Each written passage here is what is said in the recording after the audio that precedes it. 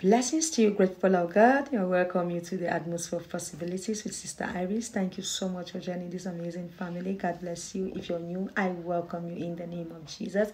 If you're old, thank you for always coming back. God bless you. Praise the Lord. Hallelujah. This is an instruction for somebody out there. I don't know how you're going to take it, but this is tied to your next level and this is tied to your new year.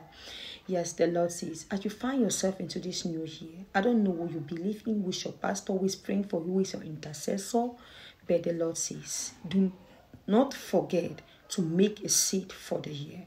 Make a tangible seed for the year. Sow a seed for yourself, sow a seed for your children, sow a seed for your child. Connect yourself and pray that, Father, whatever my New Year resolutions are, I pray that I am praying to connect whatever thing I have taken, all my requests I have made before you. God will see you through. Your resolutions are going to be so active, and the Lord says He's going to be answering your prayers.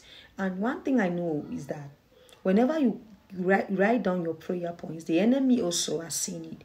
And the only thing that will keep it going is when you sow a seed to back it up. You might have your person that you are following, a person that you believe in so much that intercedes for you. Make a seed in their ministry.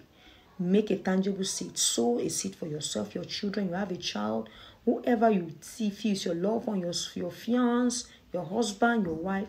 Make a seed and pray and believe in God that, Father, let it come to manifestation. This is an instruction. I know it's not for everybody because I've just spoken about money, but a word to a wise is sufficient.